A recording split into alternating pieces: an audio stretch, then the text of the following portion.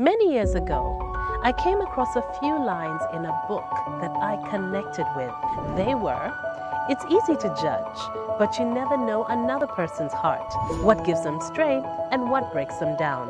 I have learned to listen more and speak less.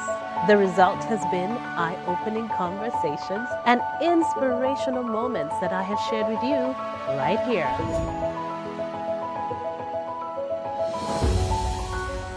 Welcome back to my channel. It's Crystal One-on-One, and we're on location at Le Chateau Brasserie Belge. Today I'm chatting with seasoned reggae artist. Music is his passion, and I will say he knows a lot about events too. Shaka Mayanja. Thank you. How are you? I'm fine, still blessed. Welcome to the show. Thank you. Thank you. I know you're very busy at the moment because I feel like this is the concert of all concerts that you've done, the safari of all safaris you've done. Yeah, close. 30 years in the industry. Yes. Wow, congratulations. It's actually more, 30. How do you feel? Confused. Can you believe 30 years have gone by? Yeah, sometimes I think about it, but they move so fast, And every time you're at it, so you don't notice. Yeah. So did someone point it out to you, or were you keeping track? We did 20 years too. We did 20 years in 2009. Okay. At Serena. Right. That was the second jazz safari. The second one. Yes, so we did 20 years then. So you planned for this? I didn't even plan for it though, because last year I'd kind of said that's it. Yeah, you said you quit. That's the it, jazz safari, you were done. And then it just happened that some people are asking about that, about what's going to happen and all that. Actually, didn't you say you quit events? Yes, actually I did that, But a lot of things happened. Okay. And every time I do events, music, every time I do those music concerts, I always feel it's the last time, for the last 30 years, Is it because you put everything in it? Yeah, you put everything in it, So last year was like the climax, So after the jazz safari, what happens? Do you disappear for a week? You don't talk to anybody, you don't see anybody, or? That's my life pretty much, I just disappear anyway. Okay. I'm a recluse. Okay. Yeah. All right. So one of the things I found fascinating is you play so many instruments. Most people see you, when they see you on stage, you're normally on the the guitar, but you play piano as well, drums. It's funny because I'm a fraudulent. I think I call myself a fraud because I like piano. I just thought there's no piano player in school. The seniors have left. Because Michael Kadu had left, Mark Kadu had left, Samson. The Kadu family used to play piano in school. Okay. Every year. So when they left, they used to come from King's College every Sunday to come and play. So I was thinking, let me just forge my way around, So I went to the piano and started messing about. Are you serious? Yes. Isn't it the hardest instrument to learn? I learned 5 tunes, And you're like, I'm good now. 5 hymns, So we had to sing those 5 hymns every Sunday. Because that's all you knew. Yeah. Okay. All right. So you were born here in Uganda. Yes. Your father. A lot of people know your father for being a seasoned politician. Yeah, I'm the one who missed being born in exile. So when they came back from exile, I'm the firstborn. Okay. So you were born here. The others are not. The others are exile kids. Okay. So I'm the firstborn here. Okay. Was that here in Kampala? Yes. Uh-huh. Yes. 72. Yeah. They 72. just I think they came back 71. All right. I believe. Yeah. Okay. All right. So you're born here. How many older siblings do you have? Because I have 3 were born in England, in exile. Okay. I was born here, I think, it was in, I don't remember, but it was Bulange, because when they came back, they went and stayed with their relatives in Bulange area, which was a hotbed of Buganda people and royalty. And, so all Do you friends. have any memories of that time when you came back? No chance, no idea. Okay. I only remember Chambogo, because 72 they shifted to Chambogo. Oh. That's where I grew up. Okay, in Chambogo? Yes. Okay, and then school? I did 1 year at Nakasero Primary School, 78, I believe. And then a whole host of us left when the war was about to start. We were taken to boarding school, so we went to Bodo Junior. A whole group of us. Some stayed, some, my year, a lot of us went to Bodo in 79. Okay. Yeah. So you went to Budo Junior? Yes. You were there for the whole of primary? Oh, yeah. Was that with your siblings as well? One only. Only one. Our firstborn was taken farther in Masaka in Kako or something. He hated. It's He was almost like he was exiled. He was exiled, But even the way he came here, the parents stayed in exile and they sent him like a pastor, So we call him a pastor. He came as a pastor. Came a lot on the plane as a baby. Okay, so you finished your P7? Then I went to King's College. Oh, it's the Budo Junior, Yeah, then King's yeah, College. yeah. All the way? Yeah. All the way S6? S4. S4. Then Makerere College. Okay. So S4, you said that you started playing the piano. Were you No, playing? P7. P7. P6 actually. Because then I was already in the school choir playing traditional instruments. All right. But there was a gap. So I jumped in and played piano. Okay. Then King's, when I went to King's, the school choir was non-existent at the time. So even the music room, because King's College had the famous Budo College band. There were instruments, all these Andrew Kasirias, Op Mokasa, the Phileas, all those guys. It was done. There was nothing. Broken instruments, the room was leaking, the piano was out of tune. It was terrible. Oh my goodness. But we used to go there and play there with the bats and the, All the same, you still were trying to get... it was even in a bushy area. We went and played with the Bazanyes and the Gonza Kaguas, and in the piano that was out of tune, Sometimes we used to go to chapel. Okay. Did you bring it up with the school administration? Nah. We just used to go and fight over the piano because they had to do the hymns for Sunday. Okay. So on Saturday they had to rehearse. So we used to sneak in at night or whatever. So at times people would hear pop music coming out of the chapel at night, And Good Reverend Bombo would complain. So tell me this, what was the first instrument you learned how to play? Because if you're saying you were playing traditional... Piano. What about traditional instruments though? Because piano, my friends, the ones I grew up with, the Gonzas, the Kaguas basically, they had piano lessons. So they used to do piano lessons at home, grade 1 or grade 2 or something. So I was kind of playing with them. I would play one side of the piano, they would play the other side of the piano. So the best parts of the piano, of the songs, I would play the best lower end parts and they would play the chords. Because none of us at the time was playing with 2 hands. Then came the drums. Okay. But the drum thing had started a bit, because we used to, for entertainment, they used to do, there was no discos or anything at the time, so drums, we used to use drums. Okay. So those drums are not playing traditional music. We were playing pop music with drums. So we created beats, What? Yeah, we used to create beats in school. Okay. That's really cool, actually. Actually, that's how even all these churches started. In like 81, the Kaiwas and all those people, they created certain beats that you knew that this beat is for this song, but it was all drums. No melodic instruments at all. No guitars, nothing. Wow. Okay. So we used to create beats at school, mainly with older students. Because at school, I remember in Budo, there was a guy called Mutumba who used to make beats with his mouth, and bang doors and whatever. He was crazy. He was, the groove. He had groove, Yeah. Him. So we formed the Kaka Trio, like on Saturdays after housework, in the Kabinja place where the boys end. So buckets, the 2 drums we had and buckets. So Nicholas Kalanzi, I think he's now in America. He used to play one. I used to play one, and Mutumba used to play one. Then there was the other better drummers like Musoke Richard. He's a pastor now. He was incredible on drums. What class was this? This what is class?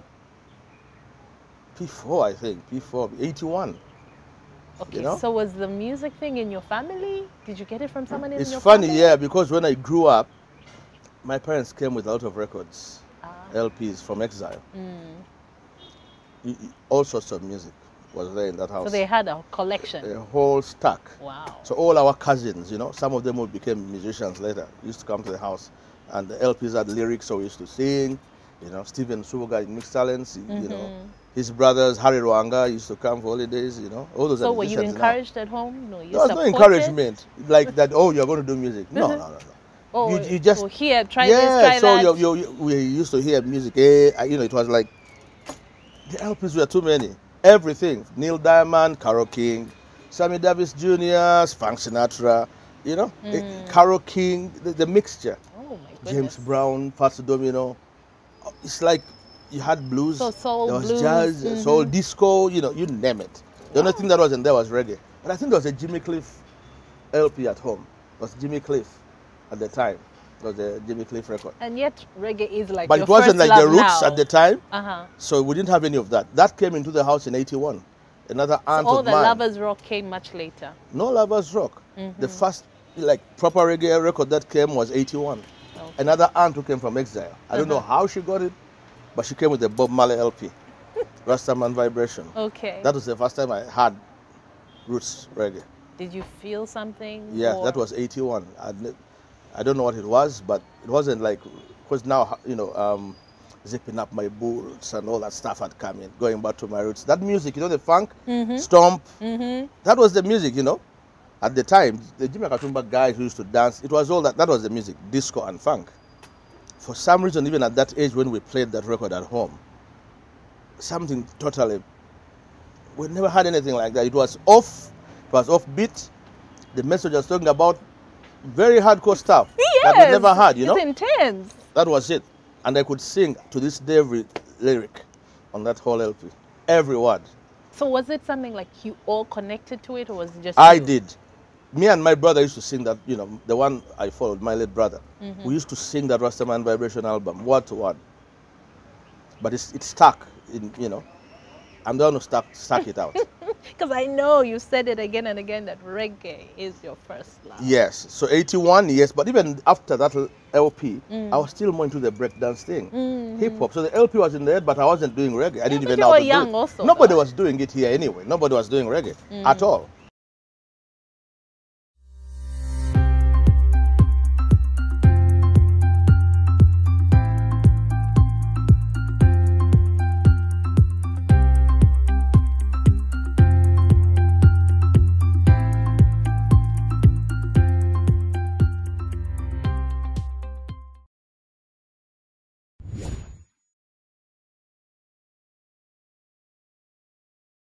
You were young also. Nobody was doing it here anyway. Nobody was doing reggae at all.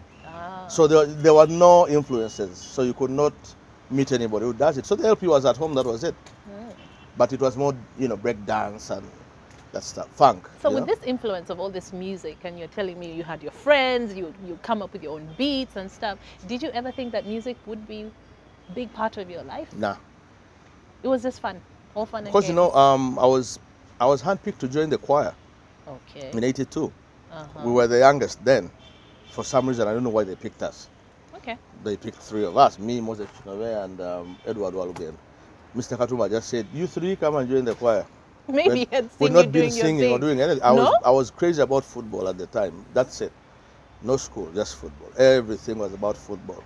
Oh. Villa, That child. I had scrapbooks with all the World Cup teams and the pictures. I knew I could name the Cameroon team, you know. I used to write letters to FIFA, get replies from the German national team. Man, from What? through the post office. You know, get those souvenirs. We started a World Cup at school. You know, a spanner.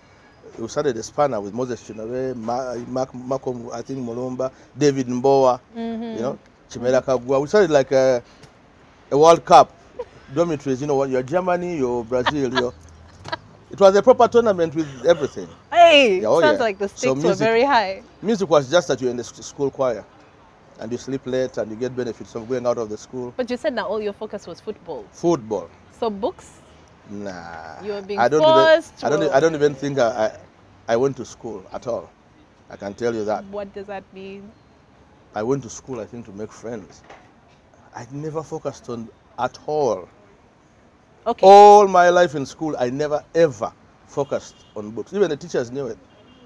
They So just they- knew that for this. I don't know why. I just didn't. It was So football, they just football, let you football. be, They just let me. I never used to like fail or but you anything. still do the exams. Yeah, I'll do the and all exams and that. not fail. Okay. But You'd coast through. yeah, I'll just wait for the last week to revise. Okay. I mean, like in HSC college school, I don't think I went for any afternoon lesson at all. How did you pull that off, I though? used to hide in the dormitory, have friends who are prefects, sleep, go to town to watch bands. By then, now music had caught on. You know, so school, It was football and just- music just is what, passing and friends. time. We made friends. You know, we went to boarding school so young. You know, Yeah, so that's So- where you made your real friendships. huh? yeah, families. You know, to this day. Yeah. You know, one thing I noticed, and even just reading a lot of your posts, is your memory. You remember names, you remember dates, you remember details. I don't know if I'm the first person telling you this. This is only because of conversations and reading what you write about. Have you always had that kind of memory? Because there are a lot of people who don't remember. They have big gaps and they can't remember the years. I've always had that kind of memory. I think because I didn't fill it with books, so there's space in the memory, in the memory cards. Don't listen to him. So, because you remember details. Yes. Even when you break down, especially now that you've done so many different concerts and events, you're able to still break down what happened with this one, that one. It's quite something. Yeah, it's because my father gave me his name, both his names. I'm the only one who gave his names. So I think I took over. Okay. So what was your dad like, though? It's funny because my dad, you know, music was his thing. I mean, those who so the collections, he's the one. Him and my mother. Because the thing is, my father, those who grew up with him, who know him, said he was the best dancer in this town. Okay. So he used to tell us a story that, you know, I even missed revising at Makere because we had to go and dance at night. So I came late. The teachers were wondering, why aren't you doing, because just him and dancing, you know? So music, classical music, he had everything, man. He wanted to learn everything, Latin, French, music. But recently my mom told me, because we grew up with my mom not showing that side, although she was in the choir in all these churches and all that, but she didn't show that side. We didn't grow up knowing it. So she told me stories and said, I hear you talking about your dad, but you don't know. Your music comes from me, comes from my gene. What? Not your father's. So she told me stories. I was in the 60s. Even artists used to come here. She used to go and host them. She was in the National Theatre as an actress, singing, you know, Makulaga, Kulaba, all those things she was in, you know. So she said, you know, so that's one part we didn't know. I didn't know that until I think that's one of the coolest things about getting older. When you start to hear these stories and you get to see your parents in a different light altogether. No, I think when she entered church, she closed that chapter. Oh, she like left it behind. She didn't want people to know that she had swag. Back in the day. Back in the day, yeah. Okay, so school was never a thing for you. You were there just because you had to. I still hate school. I don't like dogma. Let's put it that way. I can't. I can't be put in a conformity. Yeah. I can't. You can't do it. My spirit won't allow it. So it was that thing. You have to wake up at this time. Why? You just have to. You know. School was like punishment to me. But later in time, you know, we started enjoying. But I'm going to see my friends. You know. Okay. But how did your parents take it? My dad is an academic. Because it said if your dad, Yeah, you know, academics was his thing. So was that a conversation you kept having again and again? Oh, yeah. And the time we grew up, musicians were the riffraff. Yeah. You know? Musicians, apart from Jimmy Katumba, who had the proper structure. Everyone else. And Jimmy Katumba, you know, Jimmy Katumba and the Ebonis, all those people were graduates. So he used to recruit from Chambogo, from Makere. So those were proper. They had other careers, Alan Waligo and all these guys. Yeah. But they had other things they were doing off stage. But me, but one time my father came to school, S4 I think, where, you know, I think after mocks they were saying now this person, you know. When we were here topping classes, this guy is, and we had a headmaster who I'll never forget, you know, Mr. Busuga. Yeah. So he told my father, you know what? In Luganda, that's what he said. This one, now it's too late. Just let the guy be. Let him be that. It's too late, really. A headmaster too. You know, he said. Or maybe he just saw that. You know, he said you can't change destiny, you know. That's what it's going to be. So just let him be. Don't put pressure on him. That's a very hard thing to tell a parent. Oh yeah, Mr. Difficult thing. I'll never forget that statement. But he helped you though. Oh yeah. That means he saw who you were and he accepted it. I'm sure that was difficult. Because even like you said, reggae was not, there were no reggae musicians here. Even by then, we were still doing hip hop. R&B with the Kagwas, you know, with that, you know, before Hot Soul Crew. Because Hot Soul Crew was not called Hot Soul, you know, we didn't call it that before. So originally it used to be called Accelerando. What? Accelerando.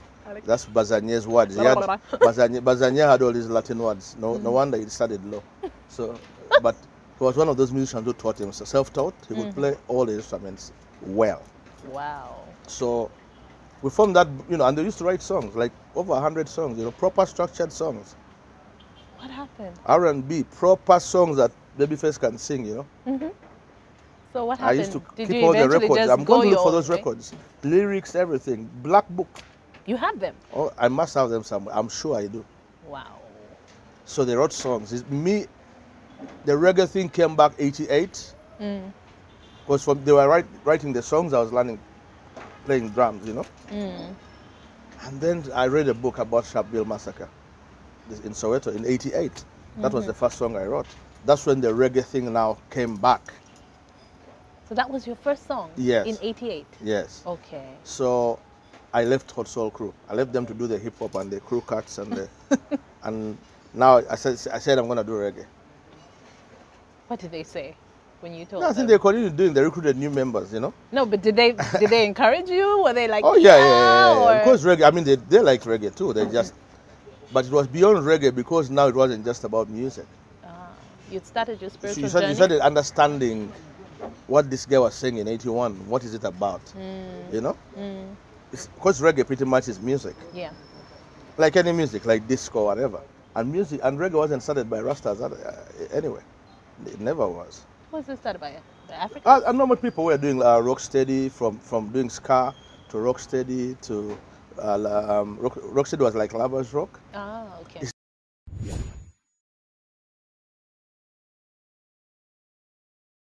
Yeah. Okay, so you leave Makerere College. You finished Whoa, S6. that was another battle. What happened? Don't forget, I did my first concert. I was in S5, S6, I think. First concert, school. Yeah, we did a concert, Little Flowers. Okay, you organized it. Yes. Okay.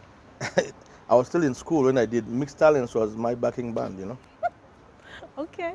So while at school, in the holidays, went and did the show, reggae show, the very first reggae show I believe here. Proper, totally reggae. And? Students came and, those days wasn't too much. No. That was it. So students, it was fantastic, And I'd already organized shows at college school because I brought Mixed Talents to Makerere College. I brought Big Five, Makerere College. I was already organizing shows instead of doing studies. And this is way back. This is way back. So you were making some money. Not, Not much. It was just for the love of it. I don't think we made any money at all. I'll tell you something. The first show we did in 91, we went, psycho styling, the posters. There was no printing or anything like that. So they used to go and, like how they do the exams. Photocopies were a new thing then. So I wrote on every poster the debt, the fee,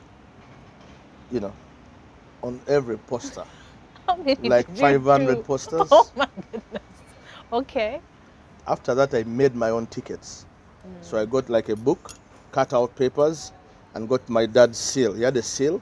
I sealed all the tickets, and then I painted on them. I had color pen for geography, so I never used them for geography. So I got red, gold, and green color, the Rasta color thing. So I started on each ticket, red, gold, and green. So in my color case, the yellow, red, and green were that small. All the other colors, I never used them in school.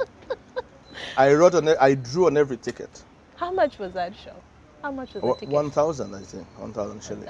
I still have the poster. Okay. Then, me and Michael Karole, who I met at college school, we started putting up the posters ourselves, the two of us. On Kampala Road, William Street. So, yeah, we've done it all, man. So who was encouraging you? Did you have like some adult mentors at that spirit. time? The music spirit. The spirit. I had pushing friends you. like Hope, not the Hope Mukasas were like, Hope is the superstar. But my koja, Steven Soga was singing in Mixed Talents for years. Okay. Timothy Kabalika Gua. I had so many So you had people that old you Budonians in that circle who were in music. But as a hobby, but Tim Kabali had a band, remember? was one of the best youth bands here. It was the best. You know, the Ruchis were in it. So did you ever have a chance to? Oh yeah, 89 is the one who gave me the first chance. Like when I brought Outbreak to Budo too, in 89. Okay, okay. We did a show there. And then 89 he said, you know what? I want you to come for our last show because they were all leaving, you know, going to outside countries. You know, all of them, most of them. So I want you to come and see and sing at the show at Calendar Rest House, and I want you to do original songs. Original songs? Only that you've written. So it was Tim Cavalli. Was that the first time you were doing your own Oh songs? yes, first time. So 89 I went on stage at Calendar Rest House, December. How was that? It was fine, you know, it was fun. I even had a trench coat like the Matrix. Like a big black one? Yeah. Okay. So I did 2 songs, I think, my own compositions. That was the first. So I said, oh, okay. So Tim Cavalli, you know, is very instrumental, extremely instrumental. Because we started seeing him as kids. Yeah. In primary, he was already playing with the Phileo tires. You know, small guy playing big, and you were thinking, what the heck? You know? So everybody wanted to be like Tim. Yeah. Okay. So you left Makerere College. Did you sit? Yes, I did a You 6. sat, okay. You I sat, did a you 6. So finished? all my other, they said you have to go to university, blah, blah, blah. There are some Indian friends of my father, Ismailis. So we are going to take him to Canada. Oh. By force. He has to do university. Bandali, Jaffa, Fair with these guys. I said, nah. How did you get out of that? I said, let me learn some computer course. So I went and did with Captain. Captain used to have, NCR, opposite Kampala Casino. Because it used to be before when computers were like the green screens, and so I decided, you know, just to get a certificate. I was marking about. You're like, okay, they want me to give them some kind of paper. Draw at when it used to be called Fresh Foods.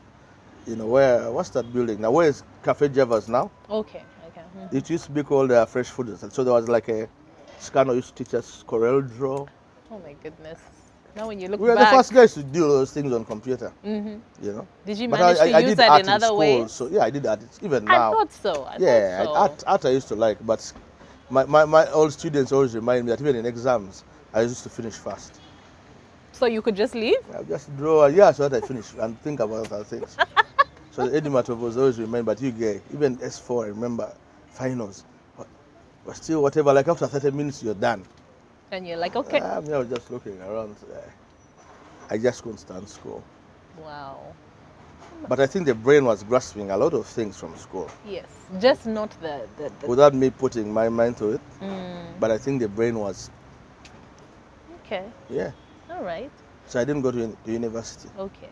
So, but you were doing your music at the same time you now were doing that's this when course. he started doing shows. That's when now we did full swing, proper.